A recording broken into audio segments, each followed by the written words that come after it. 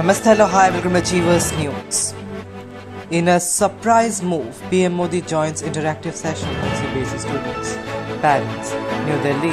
Prime Minister Narendra Modi on Thursday joined a session with CBSE students conducted by the Education Ministry. He surprised the students and their parents and had a chat with them about their issues and concerns.